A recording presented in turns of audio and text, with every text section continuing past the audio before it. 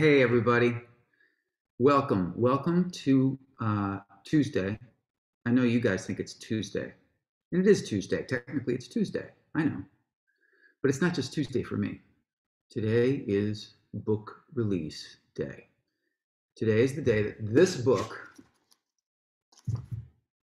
this photo was taken of me, by the way, about 2 weeks ago. Stories to Tell, a memoir written by me, 100% by me, is out today. For those of you who follow me on social media, you know that I've been talking about this for a long time. I don't know exactly how I feel about it all. I'm excited, obviously, but I'm nervous and I'm full of a lot of different emotions about this.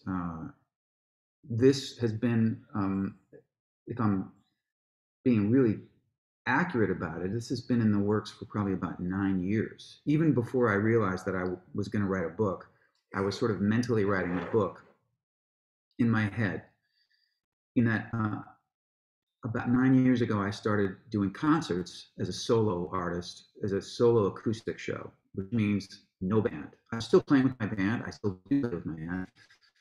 But I started doing shows alone on stage in theaters where it was just me and the audience. I would have a guitar and I'd go to the piano and I would sing a bunch of songs. But in between the songs, I started telling stories about my life and my career and things that have happened to me, people I've worked with.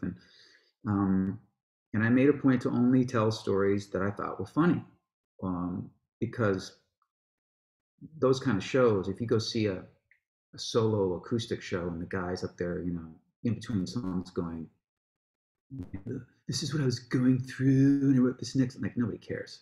That's just boring. So I tried to focus on stories that were funny, all 100% true. And I'm 57 years old, but I've lived quite a life and worked with a lot of amazing, interesting people and had a lot of crazy stuff happen to me along the way. And so what I realized after a year or two of doing those shows was that every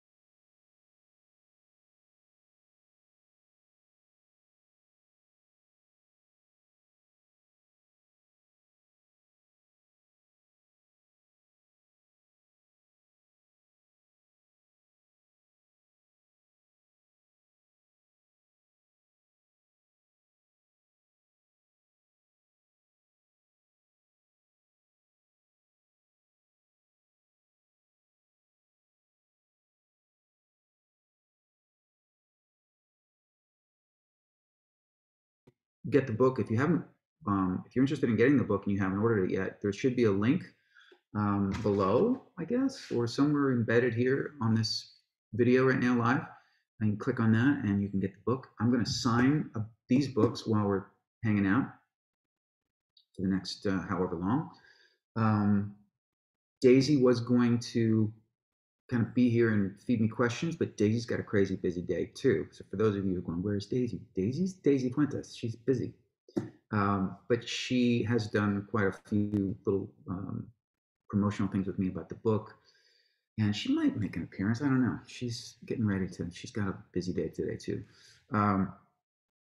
Let's see. I think let me sign a book first. This is all very new to me, by the way. This is all, I'm just winging it here. This is the front cover of the book, Stories to Tell, Memoir. It's the back cover of the book. And there's a barcode. That means it's for real. Like if there's a barcode, baby, that's for real. I have learned, I'm curious about what your guys' preferences might be. Like if we were to be hanging out and you had the book and you went, hey, would you sign my book? Would you want me to sign it here? Would you want me to sign it here? Would you want me to sign it? They say that collectors like you to sign it here on the title page. So that's what I'm going to do. I'm going to sign Michael Bolton. No, on that one. So there's one book signed. and we've got a bunch of questions from people all over the world. So I'm going to take as many of these as I can get through in our time together. First one comes from Michael from Cocoa, Florida. Your father was a well-known orchestra leader in Chicago. What was it like growing up? Any pressure to join the family business? Well, Michael, my father was a conductor for sure, but he was really, his claim to fame was as a jazz pianist in the late 50s and the early 60s. He was sort of like the hottest jazz pianist in Chicago, where I'm from. And he had a huge following there, was very well known. And then around the year I was born, 63, he started his own jingle company. So he wrote the music for television and radio commercials, and he produced them and arranged them, and had an incredibly successful career at that for over 20 years, 25 years. And so many famous commercials, from 2 scoops of raisins and a package of Kellogg's Raisin Bran. He wrote that. He wrote, Ask Any Mermaid You Happen to See. What's the best tuna? Sing it. Chicken off the sea. Many, many hundreds of famous commercials. And my mother, who had been a big band singer in her life before she met my father, of course, was one of the featured singers on all these commercials. There were a handful of singers in Chicago who did all the commercials, and my mom was one of them. When I was about 5 years old, I got hired to sing on my first session for a commercial for a telephone company. They wanted a little kid to sing this jingle. And the reason that my parents got me to do it, my father got me to do it, was not simply nepotism, but ever since I was old enough to make a sound, running around my house, I was singing, and I was singing in tune. So when I would be singing along with monkey songs, or Hang On Sloopy, or whatever song was popular, my parents noticed that I was singing in tune, even when I was really little. So it just was a natural thing. So I started singing on the commercials, and it was really a family business. When I was older and I was starting to write songs, when I was like 15, 16, there was a moment there where I think my father wanted me to take over his company. And there was even a brief period of a couple of weeks where I had an office in his big office building in downtown Chicago. And he assigned me to write music to some commercial. I have no recollection of what it was. Shoe company, who knows? And I just remember I tried to write something and it was okay, but I knew that I would never be as good at doing that as my dad. And I just didn't want to be in his shadow. I wanted to do my own thing, and I wanted to make records and write songs. And so with both of my parents' great support, as soon as I graduated from high school, I went out to LA, mainly because, and you can read about this in my book if you want, Lionel Richie heard a cassette tape of my first few songs that I'd ever written, and the demos of them with me singing them. And he called me up at my parents' house in Chicago when I was a senior in high school, and just encouraged me and said, dude, you should move to LA. And that's what I did. So that kind of ended the dream of me being part of the family business and taking over my dad's company. But it worked out. My dad kept his business going for a long time, and I went out to LA and started my own thing. So that's question number 1. All right, let's carry on. Paul from West Midlands, United Kingdom. What are you the most proud of? A song, an album, a big break that you did not expect, your children, your wife, your long and successful music career, and why? That's a lot, dude. Paul, I'll tell you without any hesitation that the thing that I'm the most proud of is that all 3 of my sons are good people, good human beings. I don't really take credit for it, because nor do I give my ex-wife, their mother, credit for it, mainly because I know some really wonderful people, couples, who have kids who are kind of jerks. So I feel like that's not their fault. You're born with a personality. You can certainly help form your children's personalities, but they pretty much are who they are. And all three of my sons, Brandon, Lucas, and Jesse, Brandon's 30, Lucas is 28, and Jesse's 27. I'm seeing them later today to celebrate the release of the book. They're just really good guys, quality human beings, caring, thoughtful, loving young men. So everything that comes after that is kind of pales in comparison. Creatively, the thing that I always think about that I'm the most proud of, I guess, is that throughout my career, I'm not known for one thing. I'm not known as just being a pop singer or just a ballad singer or whatever. I've worked with so many different people and in so many genres, especially as a songwriter. I think the thing I'm the most proud of is that my songs have been successful on the R&B charts, on the rock charts, on the pop charts, on the mellow, easy listening stations. And the fact, and country, so to jump around all those different genres is something that is, I think, kind of unique, and it's the thing I'm kind of proud of. And cheers to you. Here's an iced coffee to you. Oh God, that's good. It's hot here today, and it's very refreshing. Nigel from Flintshire, United Kingdom. Do you collect your own CDs and records from around the world? And when is Limitless live stream available on DVD? I don't know that we're going to do a DVD of the Limitless Live. We might. That might be a good idea. Certainly make it available again. That was something that we did recently. I did one with my band, and I also filmed another one that's going to be coming out soon. That's very different than that. So that'll be out soon. Yeah, maybe we'll make them available. If not on DVD, then certainly, as a digital purchase or stream. Do I collect my own CDs? I don't know that I would say I collect them, but I have, I have boxes full of albums and CDs from different parts of the world, especially if the artwork was different. I would probably hang on to them. But they're in boxes in a storage place, they're not displayed anywhere. But I do love when, like, especially in Japan, where the graphic artists at the record companies there are so talented, and sometimes they would do a totally different set of artwork for an album. So that was always cool to see. I'm gonna sign another book. So the stories in this book are mainly, most of the chapters are named after song titles. For instance, Crazy. Chapter 5 is called Crazy because it's about a song I wrote with the great Kenny Rogers when I was 19 years old. And it became a #1 country single. And it was when Kenny Rogers is the first artist who ever recorded any of my songs. And there's a pretty interesting and funny story about how that all came to be. There's a chapter about Should Have Known Better that is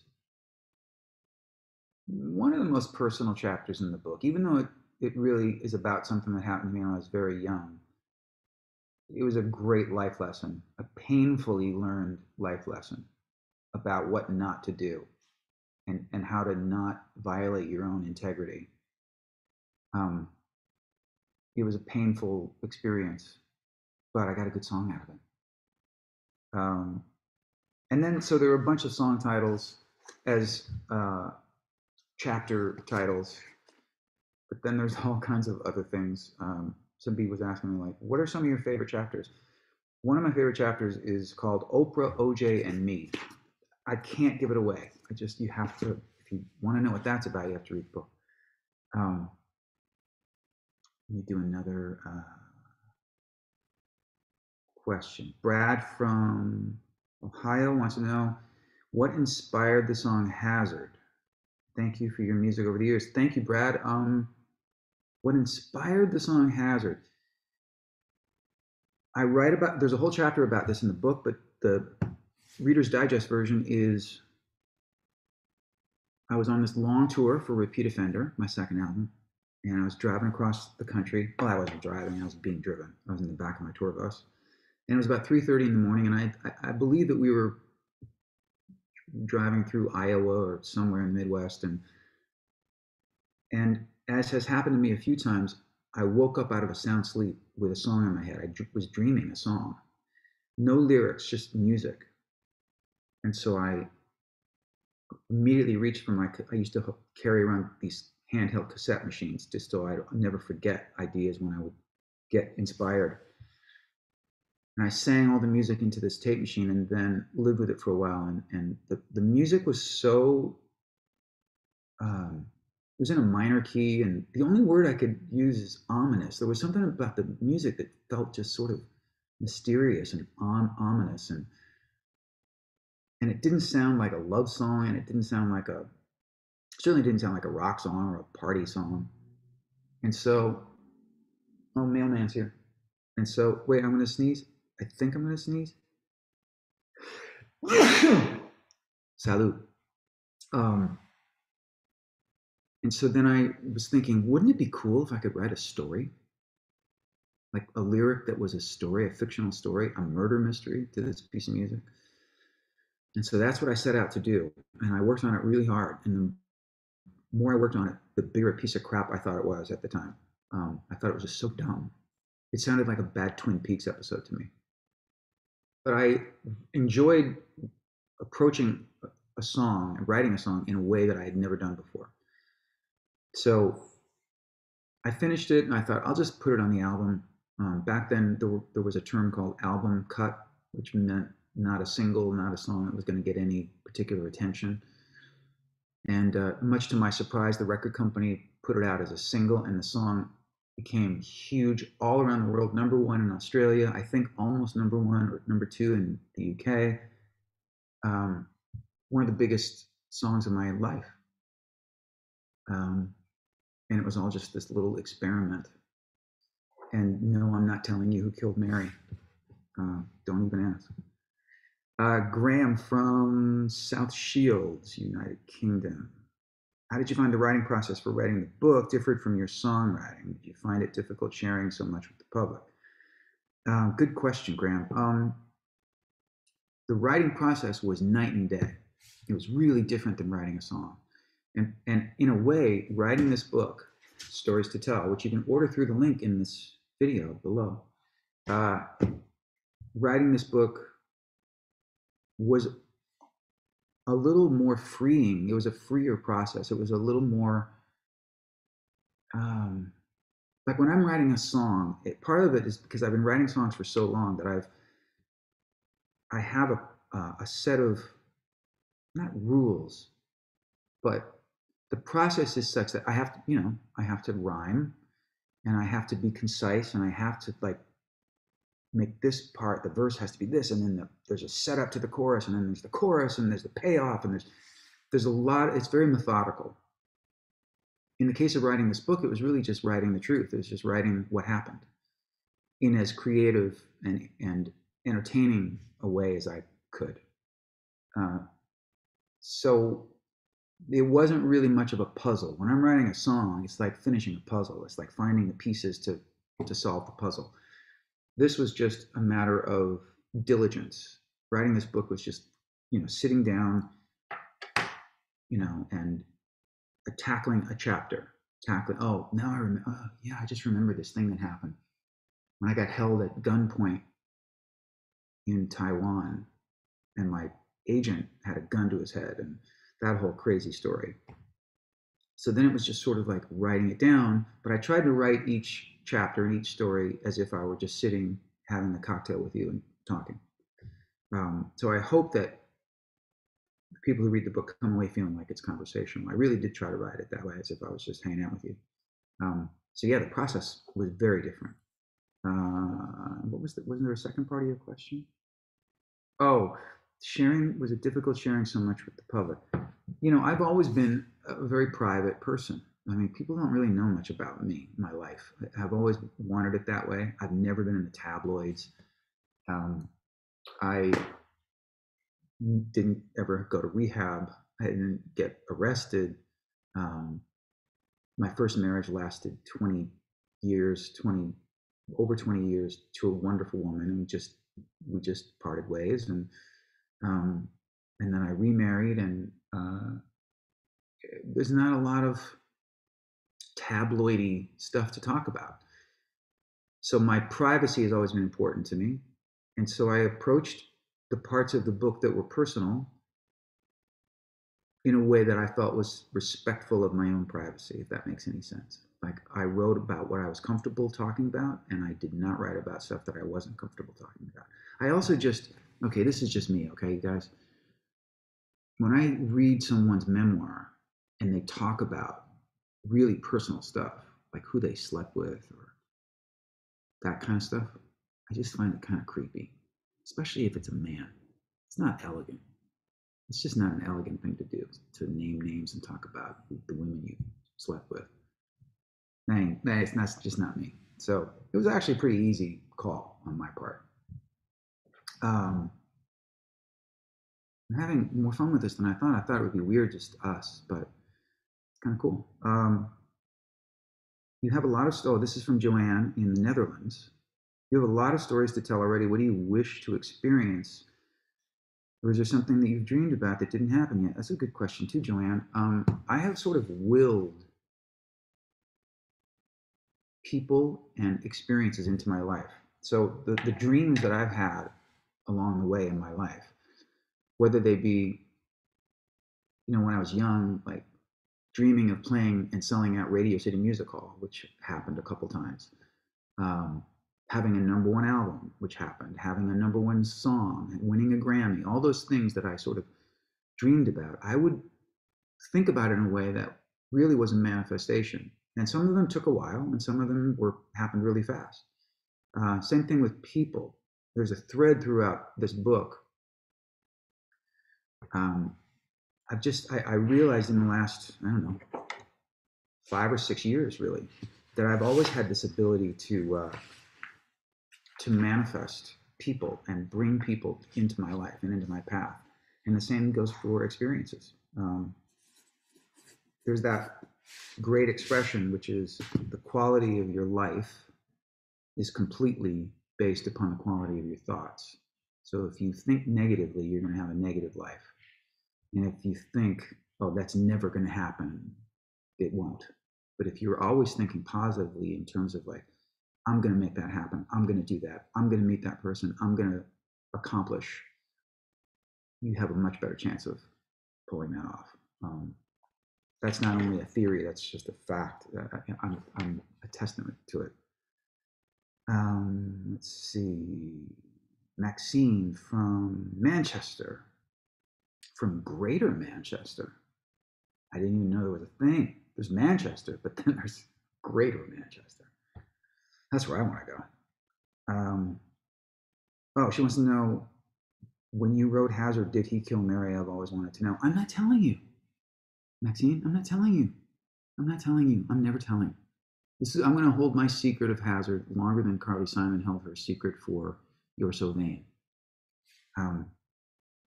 The answer to who killed Mary is whoever you think did it. You're correct.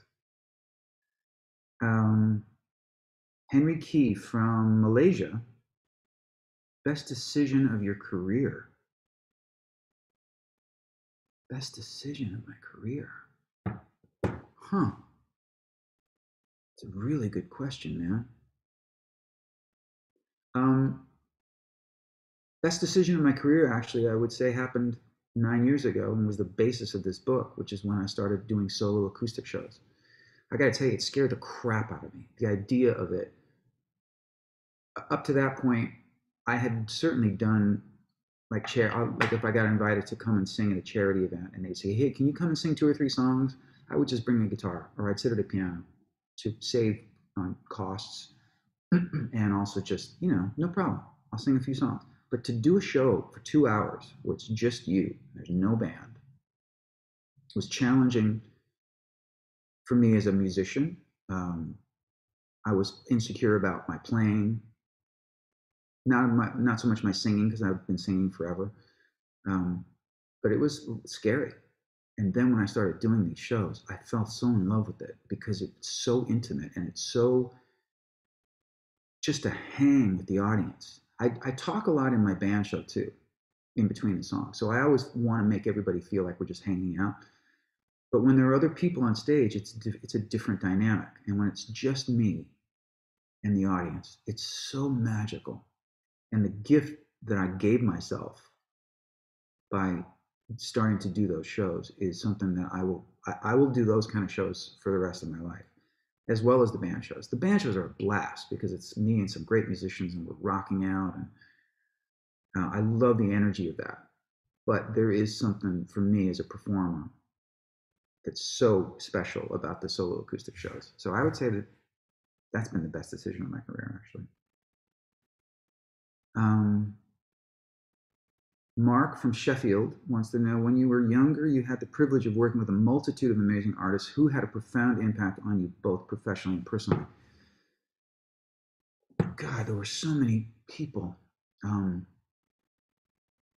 person who had the most profound impact on me was Lionel Richie, hands down. He changed my life. Think about this. Lionel Richie, 1982.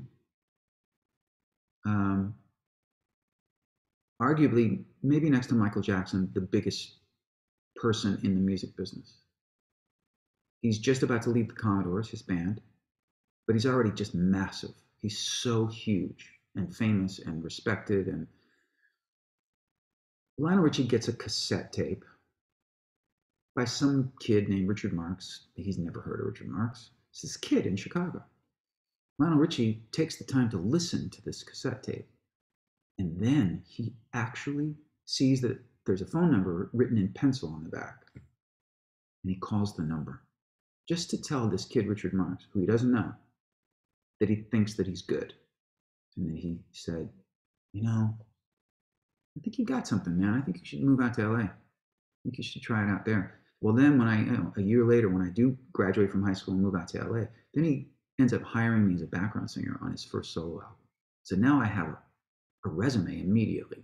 And the only name on the resume is Lionel Richie, but Lionel Richie is the biggest artist in the world. So it was just, and then he introduced me to Kenny Rogers, who ended up recording some of my songs. And my songwriting career took off after that. It all comes back to Lionel. It all comes back to Lionel Richie, the most gracious, amazing guy. And I'm very happy to say that he and I are still in touch. And we text each other, and he just had a birthday a few weeks ago, and he's just the best. He's sort of like, he was the sort of angel that came into my life and changed everything. So hands down, he had the most profound impact on me. Forgetting the books. So here we are, if you're just joining us.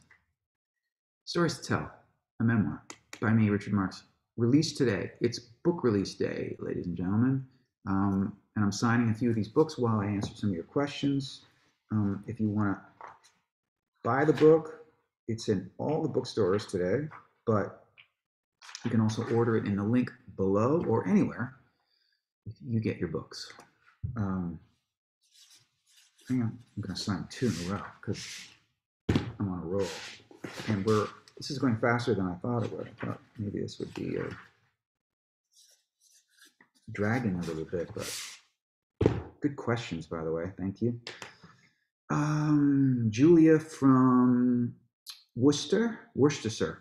I'm thinking Worcester, Mass. No, Worcestershire, United Kingdom. Is there one person you'd love to duet with? There are a ton of people I would love to duet with.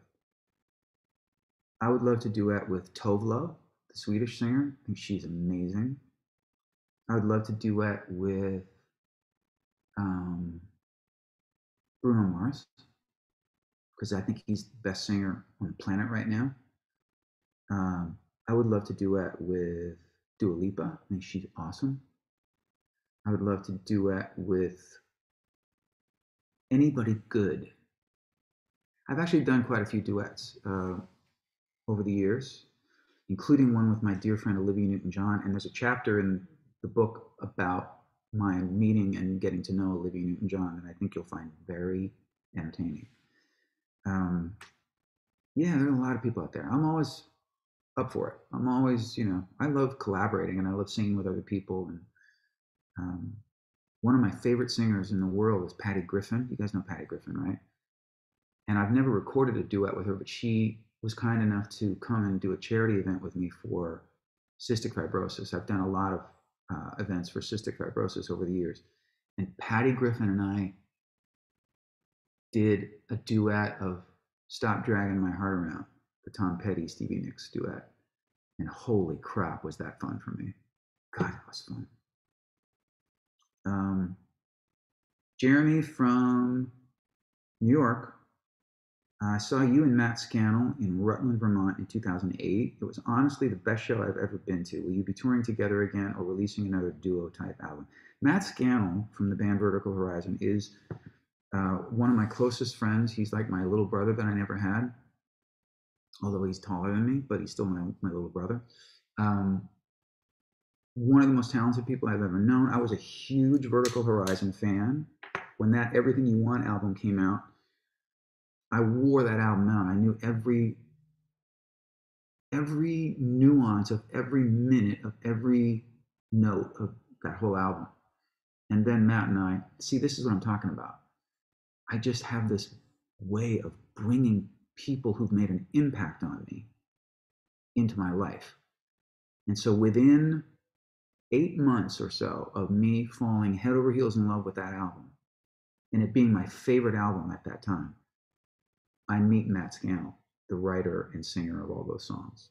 And he and I became really close friends. And then about 10 years ago or more, yeah, you're right. It's been a while. It's been like a dozen or 15 years. We started doing shows together as a duo, acoustically. And those shows have been so fun. I do a song and Matt sings and plays with me. And then we do a Vertical Horizon song. We just take turns back and forth. But we talk and we laugh, and it's such a great hang. And yes, we definitely want to do more and more and more of that. Matt and I are in the middle of writing a new song for the Vertical Horizon project, which is almost finished. I mean, our song's almost finished. And I'm going back into the studio pretty soon to do a really cool project, and Matt will definitely be a part of that. So yeah, as long as I'm in the music business, which will be till I draw my last breath, Matt Scannell will be somebody I work with and hang out with. He's the best. Oh wow, all this talking is making me parched. Morgan from South Wales, Australia. I'm a massive fan of yours. Thank you. And Jeff Porcaro. What was it like working with him? Jeff Porcaro was the drummer in the band Toto, but he was also the drummer on so many famous records. From Michael Jackson's Beat It to, I Keep Forgetting by Michael McDonald. I mean, Jeff Porcaro, if you look up the hit songs that Jeff Porcaro played drums on, it's endless. Jeff was a big part. Hi, airplane. Jeff was a huge sought after session musician in the 80s, especially when I was really coming up as a background singer. So I was getting a lot of work as a background singer for everybody from Chicago to Madonna to Julio Iglesias and Whitney Houston. And I sang on a bunch of different records. And there was a clique, not a clique, but there was a group of people who we all would see each other on these sessions. Jeff Porcaro would be playing drums on something with the rhythm section. And when they were done and they were packing up and leaving, I would be coming in to sing background vocals on the same track. And so Jeff and I met and just hit it off. And I just loved hanging around him. He was just so cool. He was so cool to be around. It's hard to explain exactly why. He just had a really cool vibe about him. And he was insanely talented. And so when my career started to happen as an artist, of course I wanted to work with Jeff. And he played on, I don't know, gotta be, 6, 7, 8 different tracks of mine. And working with him in the studio was just a joy. And he died way too young, and it was just pointless. And And I think about Jeff all the time. I miss him a lot. But I do think it's cool that even all these years, like he died, I think in 1992, I want to say. And I still have people come up to me and talk to me about Jeff Porcaro. So he's got quite a legacy, and all the way to Australia. So that's really cool, Morgan. Let's see. Do you prefer writing? Oh, Diana from the United Kingdom. Do you prefer writing songs on your own or with other people? And who's been the most fun to write with? I couldn't tell you who's the most fun. And the answer is I like both. I like, I've written the overall percentage, higher percentage of my recorded songs I wrote by myself alone. But I love collaborating. I love co-writing. I don't really like collaborating with a bunch of people. I don't really do that thing. At the most, it should be 3 people, and that's rare. If I co-write with somebody, it's usually just me and another person. I've learned a lot from the people I've collaborated with and written songs with. Everyone from Burt Bacharach, the legend, to my son Lucas. I've learned from both of them, and those experiences have been amazing. Writing with my son, and I'm actually in the process of, I started to write a song with my youngest son, Jesse, which is really cool. It's a rock song that'll be out on the next project. And I'm about to do some writing with my oldest son, Brandon. That's going to be a totally different kind of music. But Lucas, my middle son, who's very sort of pop, R&B, very, like he co-wrote the new Katy Perry single called Electric. So he's really in the middle of what's happening in pop music right now. Writing with Lucas is fun because A, we're close. He's my son. He's very sarcastic. I don't know where he got that from. And he just keeps it moving. We just keep, there's not a lot of like just sitting there and like thinking. There's always movement going on. He's always throwing out ideas, and he's really fun to work with. I've had some great success with Keith Urban, and I have such respect for Keith. I'm such a fan. I'm so happy for all his success.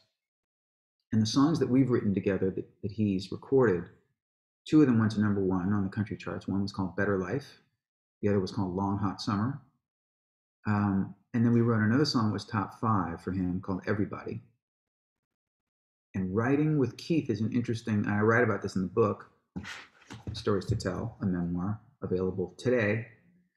I write about working with Keith.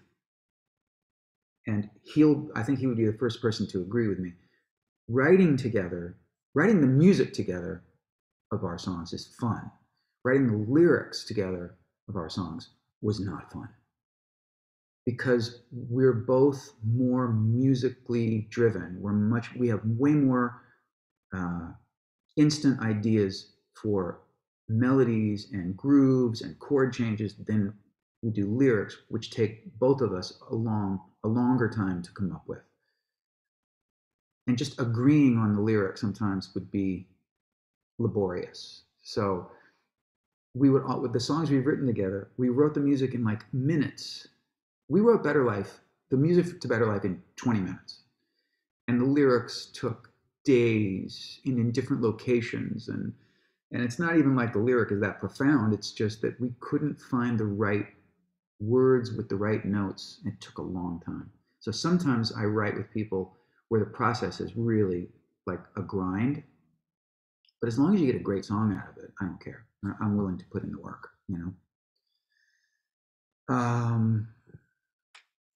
Sonera from New Zealand wants to know, did I ever meet George Michael? What do I think about George Michael? She loves my song Angelia. And what's the background of that song? Okay, well, I never met George Michael. I was a huge fan. I mean, who wasn't a George Michael fan? What a great voice. What a great songwriter. Really undervalued songwriter. Underrated. And, think about it. He wrote something so sort of poppy as Wake Me Up Before You Go. And then he wrote Father Figure within a couple of years of that. So he was a really, really talented man and a great singer. I never even got to see him live other than on TV. Daisy, my wife, talks about she went to see him in concert, not in the heyday, but maybe 10 years before he died. And she said it was one of the greatest shows she's ever seen. And then his command of the stage was just awesome. So yeah, I was a huge George Michael fan. Angelia, I wrote Angelia. I wrote most of Angelia at a lunch in Australia, in Sydney, Australia, at a restaurant called Doyle's. I was having lunch with people from my record company there, and they were talking, and the music to Angelia came into my head. Even not the word, not the name, but some of the words, like "Where You Run Into Now," "Where You Run Into Now," came as the music was coming in my head. Now, I was at lunch, so I didn't have that handheld cassette machine because that would be rude. So, and I write about this in the book, I had to do something else. I had to take matters into my own hands, and I had to get creative so that I didn't forget that song. And if you want to know how I wrote that song, you can buy the book, All the Stories to Tell. And one of the stories I tell is how I wrote Angelia in Australia. So you can check that out there. Sorry, shameless plug. Danilo from Italy, wants to know if I've ever taken vocal lessons and do I warm up before my shows. No and no. I've never taken vocal lessons. I take that back. I had one vocal lesson in my 30s because my voice was getting hoarse a little bit when I was touring, so I thought maybe somebody could give me some ideas or some exercises to keep it from doing that. I didn't really get anything out of that. I don't warm up, but I don't really have any, other than that brief period in my 30s for like a year, I've never had any issues with my voice on tour. If I'm healthy, my voice is fine. The only time I've ever had any vocal stuff is if I get really sick, if I get strep throat or something like that. It's also, my voice is really raspy. It's like somewhere between Rod Stewart and Bryan Adams. And so that actually, when the tone of your voice and the sound of your voice is sort of like sandpaper anyway, it's a little easier to sing through stuff that's going on. Sometimes, my voice can be 100% great, and I still sound like I'm hoarse because it's just I have a raspy voice. But no, I don't warm up, and I've never really done any vocal lessons. I recommend it if it helps you, but Matt Scannell, for example, oh my God, he goes through a whole freaking 30-minute exercises, warm up before the show. I'm trying to just, sip my martini and look at my phone, and all I hear is la la la la, and I'm like, dude. But he hates that I don't warm up, so we're even. How old was I when I wrote my first song? And what was the name of the song? Maria wants to know, from New South Wales. I was 15, and it's called The One You Need. And I wrote it because I had a massive crush on Lynn Harwich. I had a massive crush on Lynn Harwich for years. I met Lynn Harwich in kindergarten, and we were in the same class together for all through high school. And I still am in touch with Lynn Harwich. She's one of the only people from my old school days who I hear from now and then. And when I play in the town where she lives, she and her family come to the show. I was crushing on her for years. And she never, I was always in the friend zone. And she would only hang out with guys who were total douchebags. And 14, 15-year-old douchebags, you know what I mean? And so I wrote, the first song I ever wrote, the lyrics were, I'm the one you need. Like, hello, I'm the one you need.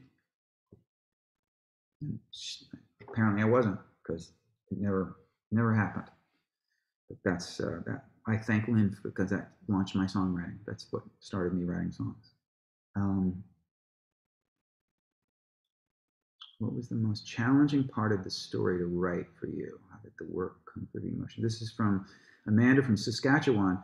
I love Saskatchewan. I've played there a couple of times.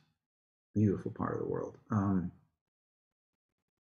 That's a good question, Amanda. You know, the hardest thing to write about in the book for me was the death of my father.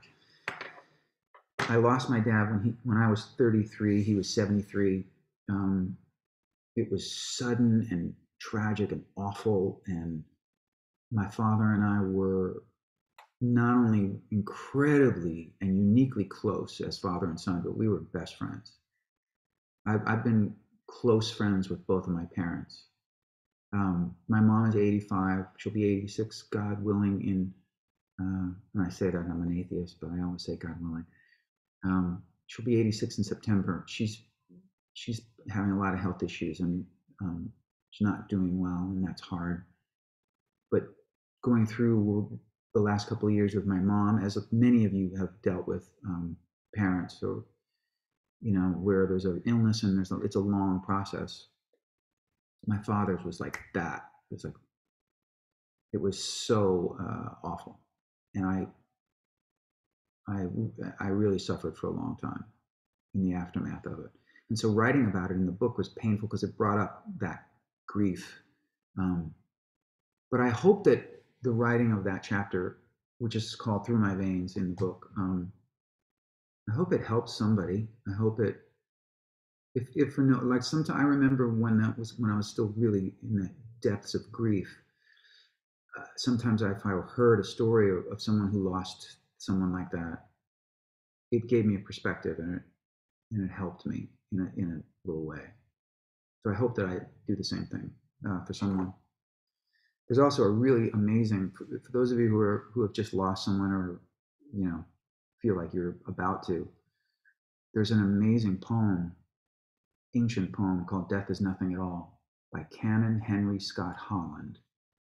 And I send that to people. Whenever somebody I know loses someone close to them, I send them a copy of that poem because it's pretty amazing and powerful and helpful. Sorry, I didn't mean to be a downer, but that was I needed to answer Amanda's question. Why did you choose that picture for your front cover? Oh, okay. So I made a joke that this picture was taken a couple weeks ago. This picture was taken in the back of a limousine. I don't know the town. I was on the repeat offender tour. This has been doctored because there was a logo there from my old record company. And it just looked ugly, so we took it away. But this was taken by a photographer named Alan Silfen, and he was actually a catalyst. He was the catalyst that made the call from Lionel Richie happen when I was 18. And Al Silfen, we call him Big Al, he's photographed Lionel for decades. He's photographed Enrique Iglesias, Eric Clapton. He's a really, really great photographer. But he would just come out on the road with me and just shoot pictures.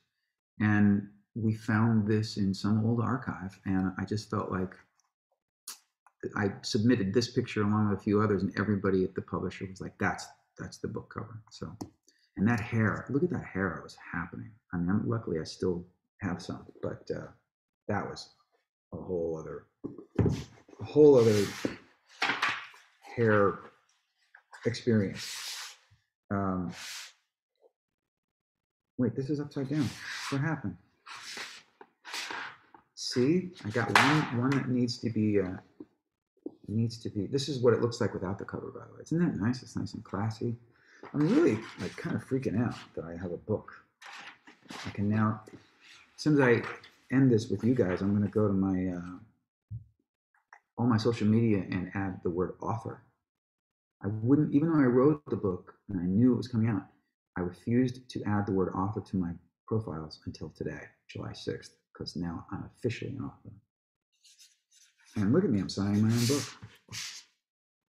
All right, we're going to wrap it up here in a minute, but a couple more questions. My all-time favorite song is Wait for the Sunrise. This is from Michael in the Netherlands.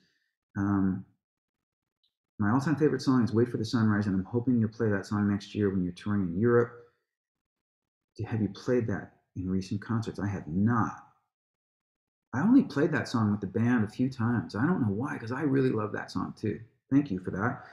I actually do mention that song in the book. Wait for the Sunrise is a song from the Repeat Offender album. And I wrote it I was asked to write a song for the movie Tequila Sunrise, starring Mel Gibson and Kurt Russell and Michelle Pfeiffer. And the movie is about Mel Gibson plays an ex-drug dealer who's trying to change his ways and go straight and get out of that life. And I really they screened the movie for me. I liked the movie a lot. It's a good movie if you've never seen it. And so I wrote this rock song based upon Mel Gibson's character. And then when I gave them the song, they were like, no, it's a good song, but we were hoping you would give us a ballad. We want a ballad at the end of the movie. So I was like, yeah, you know what? No, thanks. But then they found a ballad that I had written with my friend Ross Finelli that I had never recorded. And I didn't want to sing a ballad in the movie, but they took the song that I wrote with Ross called Surrender to Me, and it was recorded by the amazing Ann Wilson from Heart and the amazing Robin Zander from Cheap Trick. They did it as a duet, and it was a top 10 single. So that whole thing was kind of cool, but I ended up using Wait for the Sunrise on Repeat Offender, and I'll tell you what, dude, I will play it. I'll put it into the set because it's a good reminder. It's one of my favorite songs, and I don't play it live. I need to figure out a really cool acoustic version of it too. But yes, I will do Wait for the Sunrise. Okay, I'm going to do 2 more questions, and then we're going to say goodbye. Lene from Denmark, if you could choose one person or band to sing play with, someone not here anymore, who would you choose? Sam Cooke. I mean, I would love to get back to singing with my buddy Luther Vandross, but I think you mean someone that I haven't already worked with. Sam Cooke was my hero. If I could have worked with Sam Cooke, if I could have sung with Sam Cooke, if I could have just met Sam Cooke, that would have freaked me out. So Sam Cooke for sure. Kathy from Carlsbad, California. No question, just wanted you to know I can't wait to read your book. Thank you, Kathy. I really appreciate that. Okay, last question. I want to make it a good one. Who inspired you the most? This is from Marilia in Virginia Beach. Who inspired you the most to follow your dream of becoming a singer-songwriter? Good question. It started with Elvis, and also Davy Jones from the Monkees. He was an early hero of mine. And I write about Elvis in the book a little bit, but I write a whole chapter about Davy Jones because Davy Jones, you have to read the book. The story about Davy Jones alone it's one of my favorite stories that ever happened to me. It's one of my favorite stories I tell people. It's the chapter called I Want to Be Free, which is a song that the Monkees did. And it's the first song I ever sang in front of anyone when I was in my kindergarten class. And I was asked to get up and sing a song. And I sang this Monkey song, I Want to Be Free, because I worshiped Davy Jones. Later on, it was Sam Cooke and Paul Simon and some other songwriter artists who inspired me the most. But the list of people who've influenced me and inspired me is way too long. I couldn't even begin to go down the list. I just feel really fortunate that I got to work with quite a few of them. So good question. Thank you guys for the questions. The books are signed. You can still get your book if you click on the link below. And thanks for hanging out with me for an hour. I'm going to go, it's release day, so there's a lot going on today, so I'm going to run. But thank you guys for joining me, and I'll see you guys on Facebook and elsewhere, and stay safe and healthy, all right? Thanks again. See you.